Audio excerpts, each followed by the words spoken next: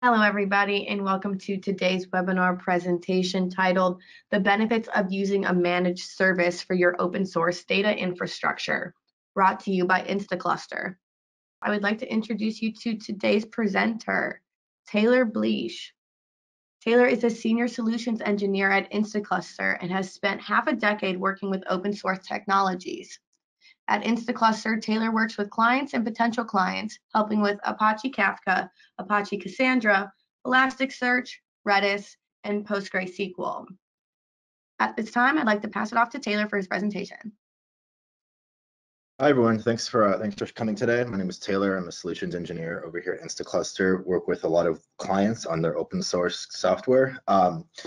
Today I'm going to go over what the open source area landscape looks like and talk a lot about why using a managed provider is what a lot of companies do, and talk about the benefits between doing it yourself and working with a company like us or one of our competitors. So to get started, Instaclustr was founded in about 2012. Our founders started with Apache Cassandra and then quickly realized that managed services for open source were actually widely in demand. From there, we added Kafka, Elasticsearch, now Opensearch, Redis, Postgres, and more. So I'm going to go ahead and get started. At the end, you'll have a short Q&A session, and I'll have my email in case you want to reach out with any further questions. So just a quick overview of Instaclustr and what we do. We are a exclusive open source company. We provide consulting, managed service, as well as support, really giving companies everything they need to run it themselves if they want via support and consulting, or manage it for them and do everything for them to actually let them operate on it. We were founded in Australia and are primarily Australian company with most of our employees in Australia, followed by the US and a few in Europe, which is growing as well.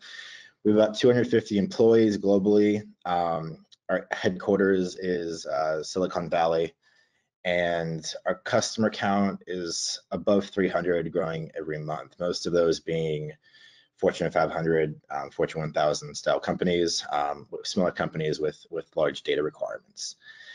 We have, it says over 150 million node hours. Like, I got the updated number today. It's more like 120 million node hours. As we grow, it scales exponentially. And I'm sure probably close to the 5 to 10 petabytes of data at this point. We do host managed solutions for some of the largest companies. Many household names. We have a slide on names I am allowed to say, which I'll show in a minute. We do operate in the cloud and on-prem with our clients' data requirements and security requirements. It could be anything from a physical server in a location. It could be hosted in one of the major cloud providers, or it could be, which could be in their cloud environment or our cloud environment. So we're very flexible. With 24/7, we call it a tech ops team, but it's really 24/7 on-call engineers who are usually working, say weekends, for example, they're on call.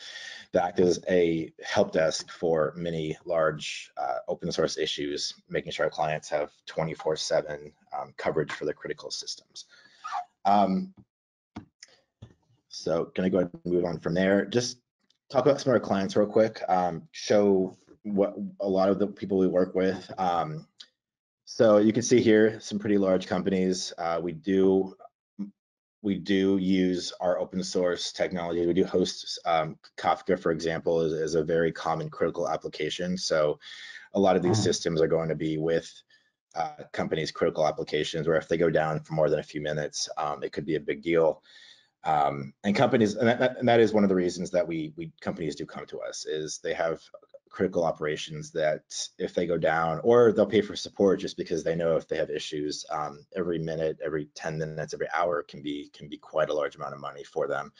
But just to give you guys an idea of who we do work with, we're not working with small companies. These are large operations, large enterprises that are outsourcing their open source. So it's not something small companies do. It's something that large companies do for various reasons.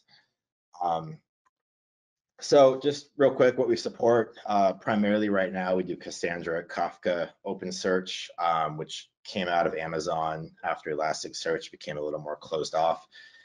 Redis and Postgres. These are a majority of our business and are actually used by a lot of large companies. I was surprised when I found out how many household names use these platforms that are lower cost and compared to something like, say, Oracle SQL, which is for me a little old, but a lot of companies did use. A lot of companies are going from the paid enterprise software solutions from the large technology providers to more open source technologies developed by a community of developers. And we do add more. We have a few more coming on the way, but really the ones we add are according to demand. So if we see a new technology popping up, then we'll go ahead and add it. So getting more into open source, less about Instaclustr. So open source technology is primarily technology that has been developed by a team. A lot of these will come out of big companies like Uber, Google. Often they are made by a large company to fix a specific problem. Kafka came out of LinkedIn. And it's given to community, usually Apache, and then at that point there are a number of contributors that keep developing it, and people are actually allowed to join the team to help contribute, etc. So it's really a community-driven effort. Sometimes there is a large company behind them. Say for Kafka, there's Confluent. For Elasticsearch, there's Elastic, which pushes it forward. But a lot of the development is done by developers for essentially no pay. So it's really a community-driven effort. There are no license fees. The most common license is Apache 2.0, which essentially says you can use this software for any reason at no cost and do anything with it. It's not controlled by a single vendor, even though a lot of companies will, the original creators will create a company to provide services for it and back it to an extent and keep contributing. So there are other softwares that are called open source.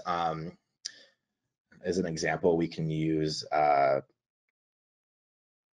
MongoDB. It's called open source. You really can't use it for free. You can use the source code essentially. So I'll kind of leave it there, but essentially true open source to us is going to be software that is you can run for free, do almost anything with, view the source code, and if you want to, depending on the projects, some projects are harder to contribute to than others, be a contributor to them. So there is a difference in the open source softwares as well. I'm going to keep this as not as a sales pitch at all, if there's as little as possible, but there's going to be data stacks, for example, on Cassandra, Confluent, on Kafka. It's called open core. So essentially you'll pay for an enterprise version of the software, which includes higher license fees, which is a lot like going to different software vendor and buying their software, which could be good depending on the situation. We at Instaclustr only run the full open source versions with no license fees, but in some situations that might be a good decision, but that's something you have to make. But essentially, there are enterprise versions of Cassandra from DataStax, Kafka from Confluent, Elasticsearch with Elastic that do provide more benefits and higher functionality, but it comes at a software cost, which can be substantial. A lot like buying enterprise software from a different vendor. So true open source is going to be, in our opinion, Apache 2.0 license, MIT license, a couple others that allow it for free use without any real hiccups. I mean, if you want to host it, if you want, you can hire who you want, host it where you want, edit if you want to, etc. So there are open code vendors, which are actually very prevalent. MongoDB, which is very widely used, CockroachDB, Elastic, which just switched their licensing to more of an open code license than a full open source license, which that decision was made based off the fact that Amazon was taking a lot of the business from what it looked like to host it through AWS. So, which I'm not surprised by their decision. But so some of the reasons that companies actually outsource a lot of this, really the biggest reason we find is talent. We'll use an example. We'll say Coca-Cola because they're huge. The technology director at Coca-Cola, he wants to implement a Cassandra setup for, let's just say, geographic, to show where deliveries are. The issue here really comes down to finding talent is the hardest thing that clients tell us. There are only so many. Well, to start, it's hard to hire software engineers. I mean, they're hired up by Google and the big companies for a lot more than a lot of companies can hire them for. So that's where they tend to head.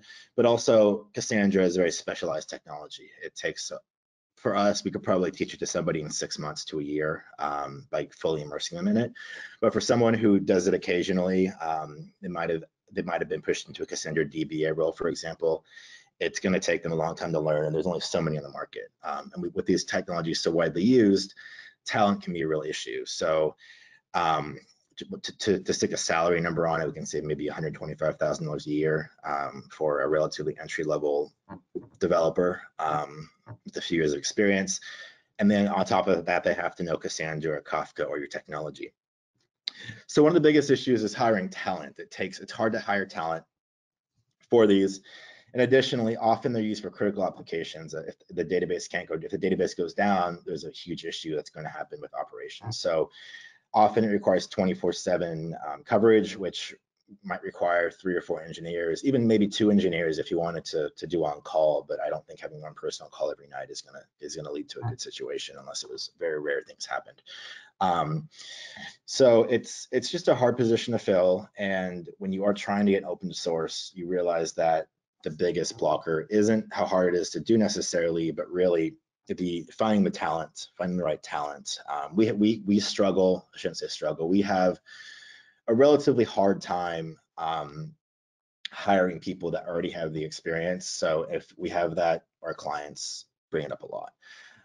The other reason as well is the actual cost of doing it. The actual cost of running a open source setup is often cost prohibitive. So we'll put it at 2 or 3 developers, maybe to run a Kafka or Cassandra for a medium-sized company.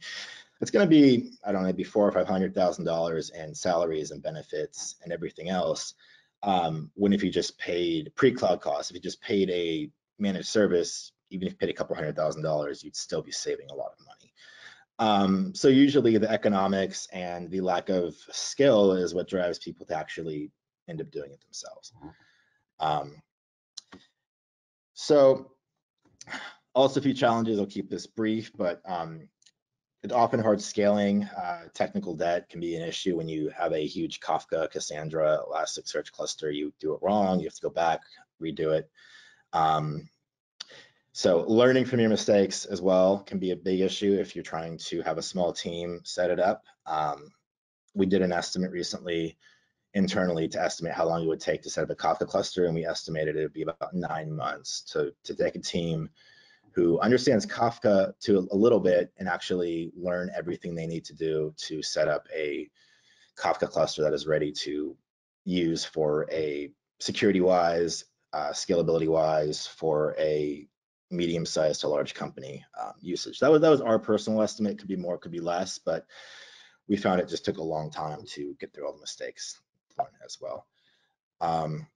So just a little bit quickly of what we do again, to kind of go into the next part of the presentation. Our managed platform, we essentially come in, we provide consulting services with the goal of managing it. And if you guys are a company that you think you can do it yourself, you are doing it yourself, but you want the extra support, we provide support contracts as well, which are best for critical applications. So if, say, you're running a database that can't go down, you have an issue, quick email to us, open a ticket. Within 10 minutes, we are on a call with you, helping you fix it.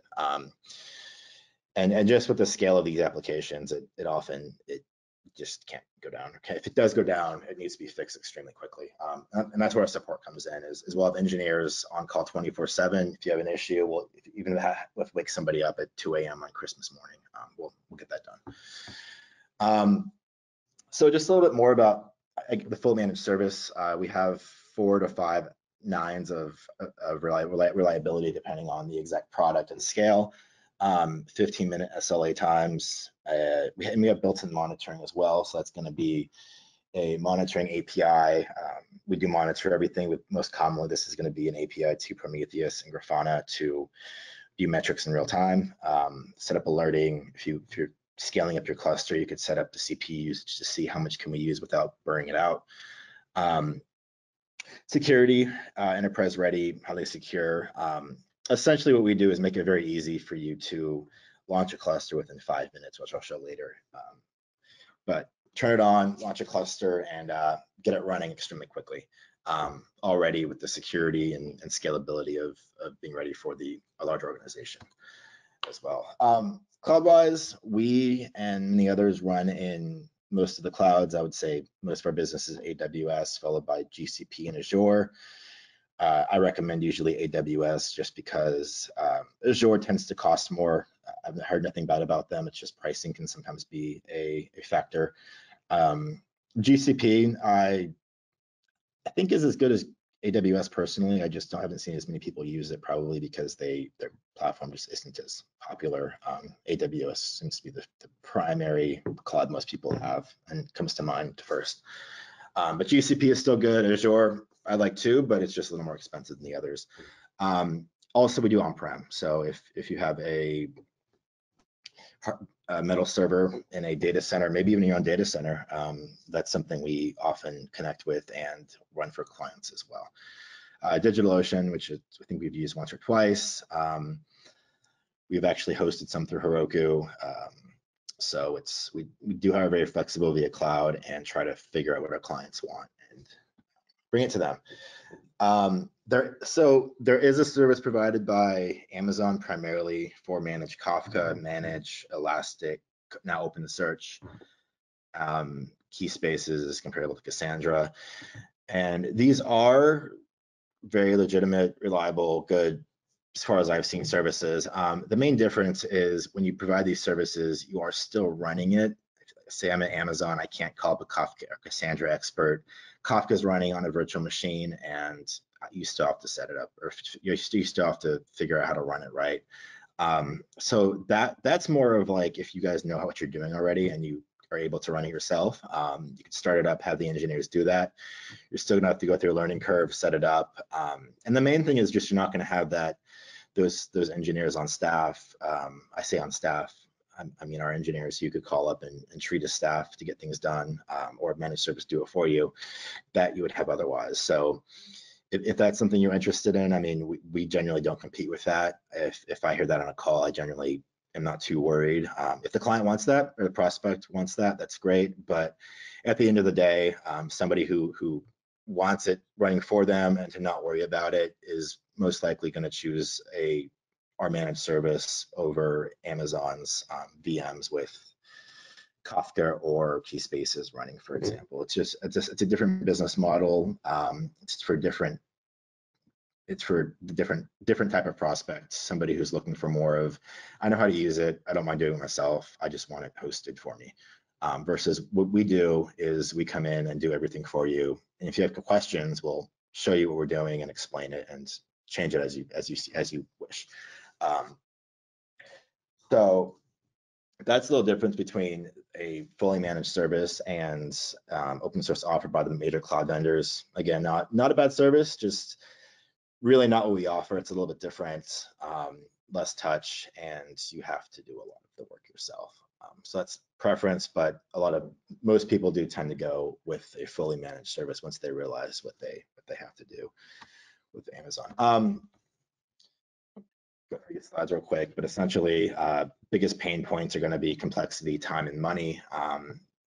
And also at the end of the day, if you're a manufacturer or an energy company, do you really want to be worrying about running a Kafka cluster instead of worrying about running your actual business?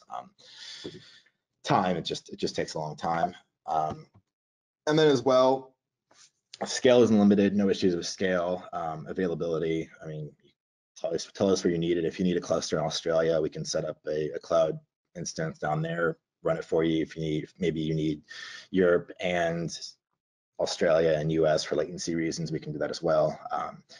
And then high performance, we can provide as much, really as much CPU, RAM, storage as necessary to the cloud providers wherever you need it.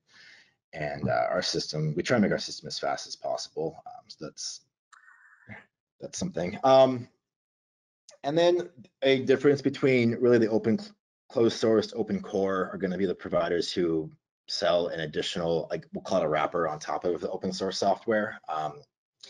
Also, not a bad business model, but often people we work with only want the open source software. They go into open source to save money. I mean, you could always call up Oracle or one of the other large providers for something comparable. If you want to pay millions in license fees or hundreds of thousands in license fees, be my guest. But one of the things they try to avoid is paying more. So that's going to be, there are additional features. It might be a little better, but you also get the big enterprise software bill that I'm sure a lot of IT directors see kind of their eyes widen, and I've been at the end of charging that many times, and it's not always something people have to pay for. So we provide the only fee we provide is our service fee, which is going to be on top of the cloud cost, which is comparable to paying the license fees, not really, fairly minor. You're also locked in, so if you're on a premium version of, let's say, Kafka with Confluent, you are going to be kind of locked in with that, or Elastic. If you go with Elasticsearch, you really can't pay anybody else to host it for you. You have to work with them, and if that's what you want, that's fine. But it's a lot like paying Oracle. If that's something you willingly do, then go for it. But for us, if you want to switch off of us, we're not going to fight you. If you want to run it yourself, if you maybe want to learn from us for a few years, learn to do it yourself, and then pass it off to your engineering team, we love you to stay with us, but we're completely fine if that's the way you decide to go.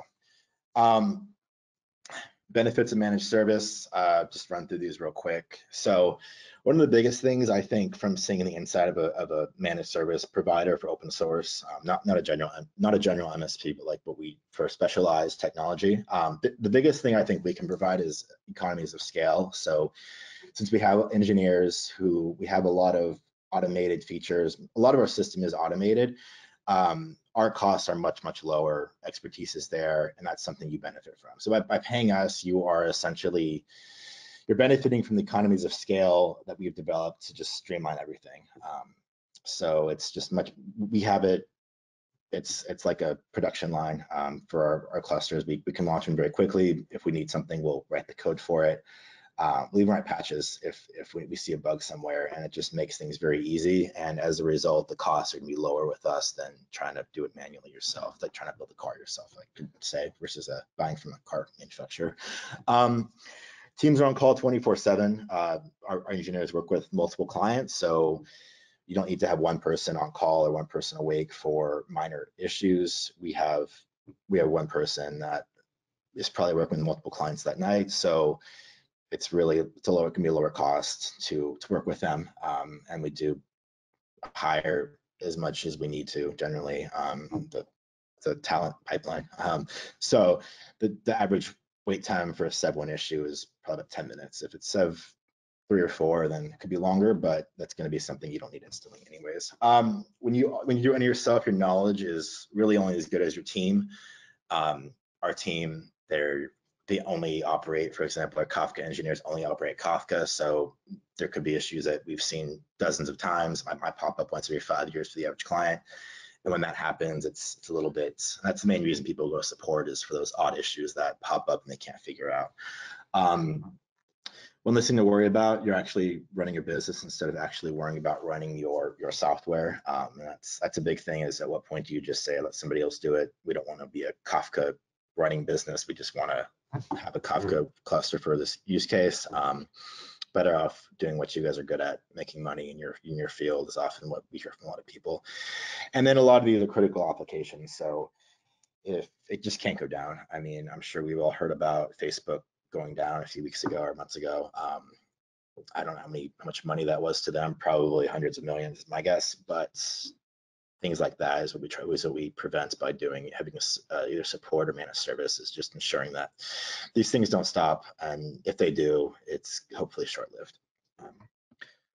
So just common situations that people come to us. Most common one, as I just hear about is on the calls, is can't find enough talent. They've tried it, they failed, they've come to us, and these are big names. These aren't small firms, say out of like Midwest manufacturing firms. These are large technology firms actually that we be with a lot, that you often hear in the news is cutting edge, and then they talk to us and say they're running it, but it's just a large amount of work, and they just don't have the bandwidth to do it all, and it's just more complex than they thought. Risk mitigation, again, having the proper, like an insurance policy. If a critical issue pops up, you could call someone a call instead of having your engineer on Stack Overflow trying to figure out how to fix it. And then just the cost savings and company resources being spent in other areas. So being able to just not worry about it. And also a big thing is they just take all their open source software, package it all up. Maybe they take all their Cassandra, Postgres, Kafka, whatever they have. We have some clients who we run essentially everything for them. So they'll have many of these setups throughout their entire company. They've been different continents for different business divisions, departments, and they're just like, hey, can you just host everything for us? And once we kind of establish that back and forth, and generally the more you host with any company, the greater savings you get. So at that point, we act almost as like a department for them, running all their stuff for them. They get to know the engineers, and it's just it's like they're outsourcing part of their IT department. Works well for them. I'm going to go ahead and hop on a quick demo of what looks like the launcher cluster in a minute. Just some more generally what it looks like. I'm going to go to security. So security, SOC 2 is what we have. We are later this year. We will have ISO 27001 and FedRAMP. I know those are very important. ISO 27001 is the standard, and the FedRAMP is often required to work with government organizations. But we take security very seriously. We do have PCI compliance for if there's payment card data for Cassandra, Kafka. HIPAA compliance is something we can work around as well to be compliant for healthcare organizations. A lot of just user access security features, really just trying to get everything to the point where, security is good, but as we grow, things like the ISO and FedRAMP become more necessary to work in different areas and work with different clients, bigger clients. So, and then security-wise as well, we do a lot of node encryption, or a lot of cluster security, node encryption, Kafka, Cassandra, for example, there's in different cases, there's encryption at rest, and while the data is sitting there, depending on the platform, some things are not possible. So just a brief overview of security. Our SLAs, I just wanted to bring these up. We average, for production, our Kafka is about 5 nines, so that's going to be, I haven't really seen better. For Cassandra, 100% for local quorum consistency. And we try to, and for production, our developer our best effort, but we still try to stick to the same guidelines. So that's everything. Severity, Sev 4, Sev 3, Sev 2, Sev 1. I'm going to go into a demo right now. And then the final thing before the demo of the cluster I wanted to talk about is our monitoring and provisioning APIs. We have REST APIs for monitoring that are often connected to Grafana and Prometheus. That's going to be if you want to watch your own clusters, if you want to set up your own alerts. And I like to say if there is a problem, we have our own alerting set up. We probably know about it before you do. But if there is something you see that might be worrying, then you can monitor it that way. And then provisioning. So if you want to provision new clusters or take down clusters, we actually have an API. You can put it into your code. If you want to be spinning up clusters with code and running for certain things, maybe taking it down later. And then any issues or support tickets go out to our engineers. So it's a quick message to get to them. I'm going to go ahead and go over a console demo right now. and show you guys how easy it is to spin up a cluster. I have one created already because there's about a 5-minute provisioning time. Just to save that time, I'm going to create one and then go to the one that's already been created. So when creating it, pretty straightforward. Create a Kafka one because that's going to be probably the most common. Kafka one. We do have host Apache Zookeeper as well, which can be used actually with other systems, not only Kafka. So if you guys have a different open source technology that needs Zookeeper, we can actually run that for you. And you can see all the other technologies up here as well. Choose your cloud. We do have others. IBM Cloud is a possibility. Heroku, like I said, on-prem. But if you want to do that, you can contact us and we'll talk to you about how that works. Enterprise features, these are going to add a little bump to the about 20% to the bill. There's some on the next page as well, but once you choose one, they're all available. So if you need payment card or private network cluster to set up private IPs with no public IPs, you can set that up for security. PCI has to be enabled through the security settings. Pretty straightforward. Choose the version. The version isn't here. We generally don't put new versions up as they come out right away. We generally give it a 2 to 3 month period to let other people find the bugs. And then after that, we check it out. And most of the time within 2 to 3 months, say a fiscal quarter, we'll have the version of Kafka up. If you want it earlier, we can most likely do it for you. And if you don't want to upgrade, you don't have to. We can stick you in an old version. If you want to be on the last stable version, that's completely fine. Maybe 2 stable versions back, or maybe there's a version from 5 years ago that has a feature you guys want to use. So we can set that up as well. Bunch of options. The replication factor is important. If you don't know, standard is 3 for most systems. This means that there's 3 copies of data distributed throughout most of our technologies, or Kafka, Cassandra, and Elasticsearch, Opensearch now, are distributed, which means they're going to be across multiple different nodes, and all the data is going to be replicated. It is possible to not replicate it, but we don't provide our SLAs in that case, and there's a chance of data loss. So we recommend 3x replication factor. Really keeps the data resilient and makes it very, very, very rare for anything to disappear. Encryption, dedicated Zookeeper, these are options. And then partitions per topic. We also have Kafka REST proxy, schema registry as enterprise add-ons. These are the same as the enterprise features on the previous page, flat 20% if you add any one of these, but once you add one, the rest are at no additional cost. And then finally, the data center options. Choose a data center, Asia, EU, and there's probably some more we can do if that's something you need.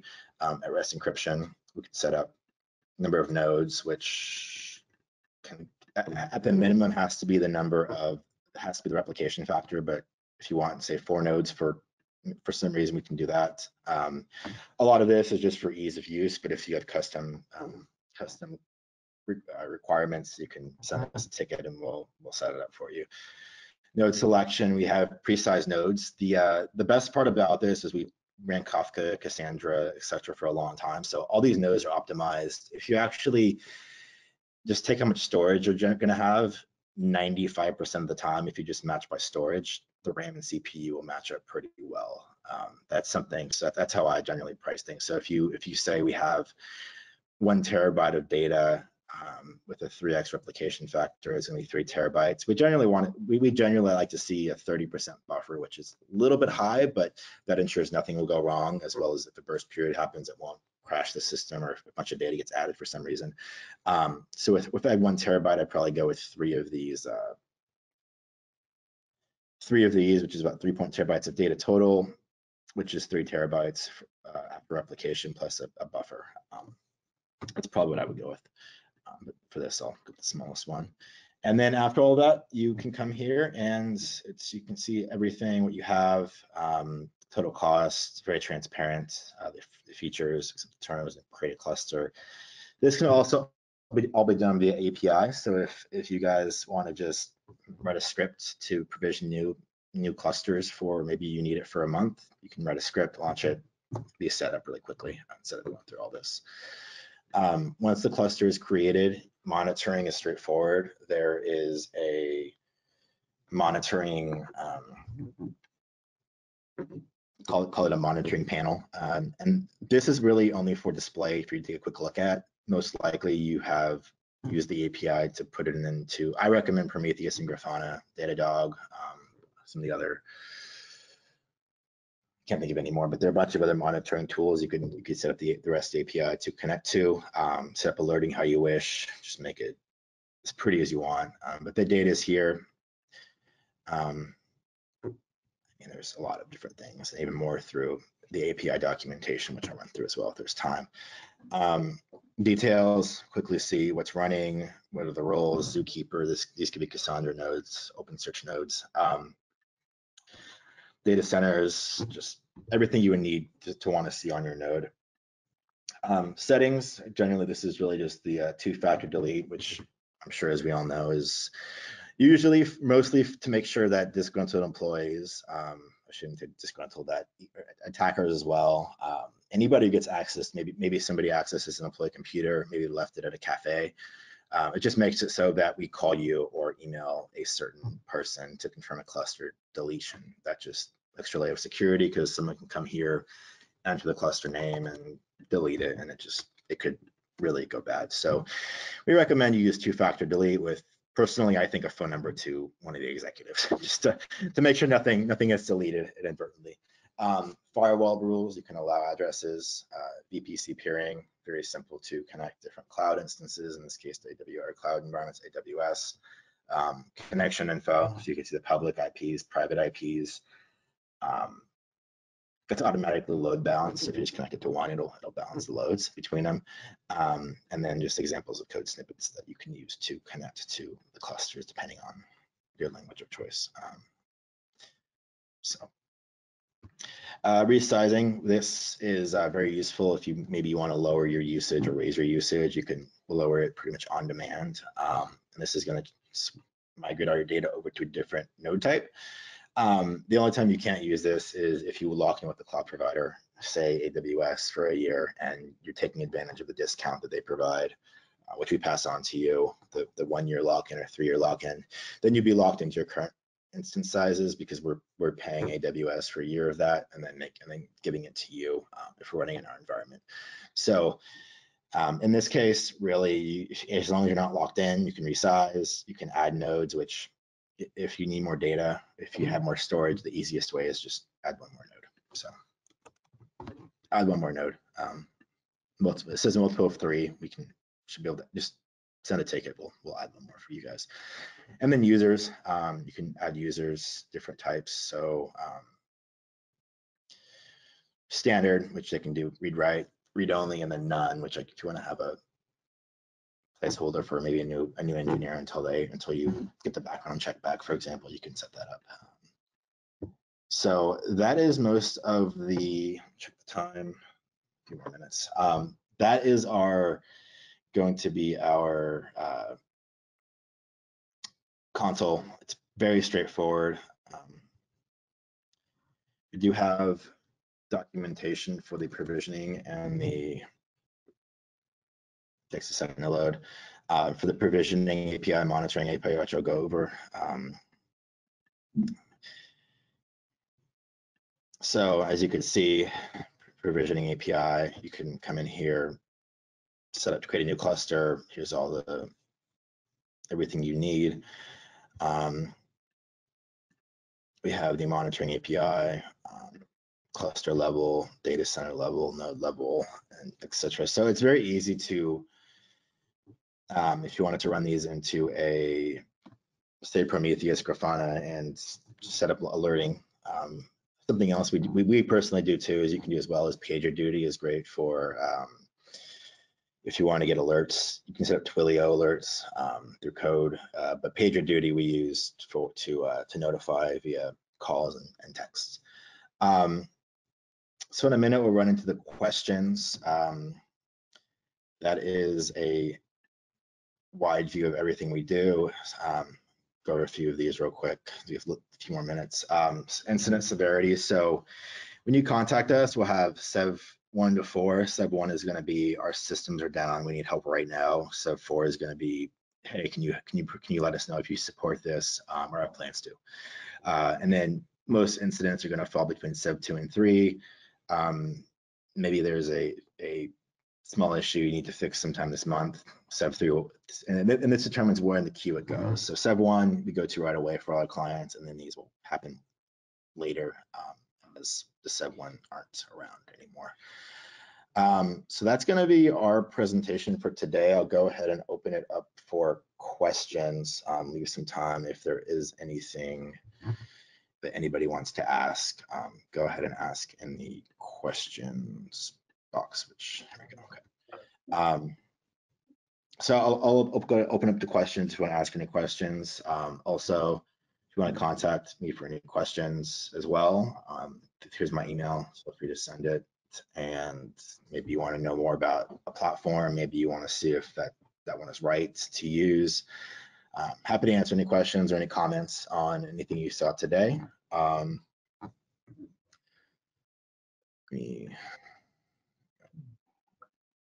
Taylor.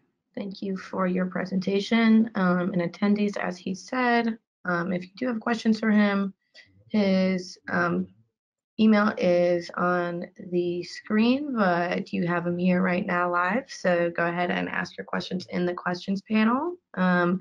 There are a few that we're going to start with here. And the first one reads, when you talk to a technology leader, what are the top reasons they have for coming to you for their issue? I would say probably it's going to be lack of talent. They just have a hard time hiring talent. And if they can find it, it's going to be trying to poach it from somebody else. So they're going to, the cost of hiring the talent, or if they can even convince them to leave their current employer is probably the biggest one. That followed by we tried it and we failed, or it's just taking too long if they give it to their engineers. Not that it is rocket science, it's just something that takes a long time to get set up properly. It's probably going to be the biggest reason for, if someone talks to us, it's probably one of the top reasons they say. Right. Okay. So then if you are talking to, say, this technology leader, and aside from price, what do you see as the biggest advantage you have over other large open core players? I would probably say we hear the service is often the biggest one. We try to keep our service levels high.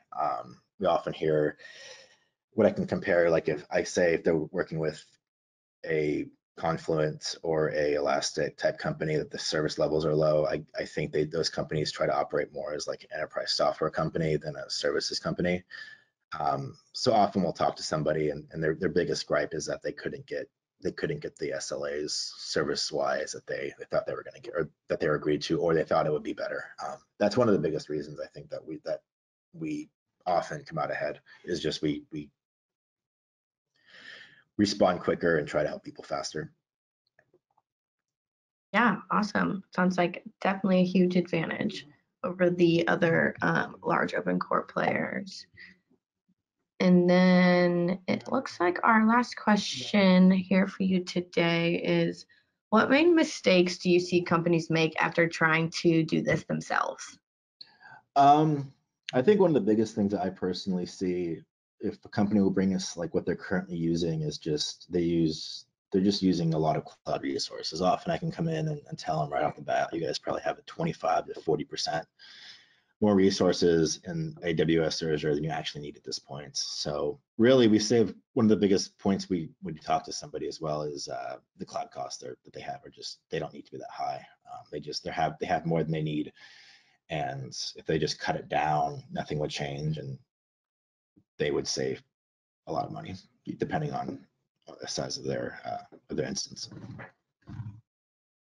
Okay, awesome. It's good to know that there is a solution for their problems then, that being Instaclustr. So with that, DZone would like to thank you, Taylor, for your phenomenal presentation. Thank you.